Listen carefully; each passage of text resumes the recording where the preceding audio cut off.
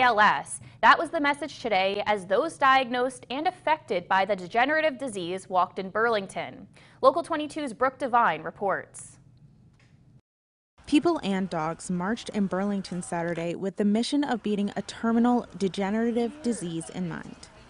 That disease is ALS, also known as Lou Gehrig's disease. It's a specific and rare illness with less than 20,000 cases per year.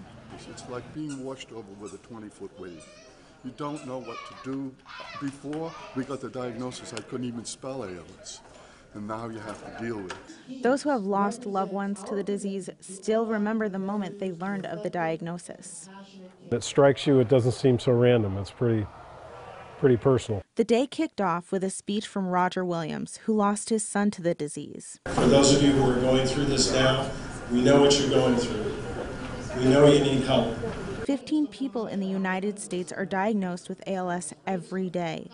The Northern New England chapter of the ALS Association offers tools to those affected by ALS and their families in Vermont, New Hampshire, and Maine. The service that they offer is priceless because it is a big help. They've been through it before with other people. They know, they can see, they can tell you things that you don't know. More than 150 people walked 1 or 2 miles to raise funds for research to find a cure for ALS. 2018, I was diagnosed with ALS. And the event wasn't just for money. It was also about finding a common bond among the ALS community. Although ALS is a tragic disease, spirits were high with live music, sympathy, and encouragement.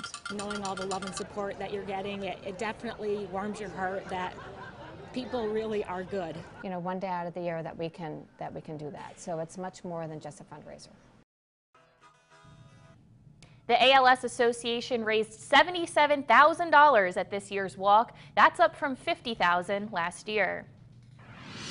Well, we are your local election headquarters. Democratic President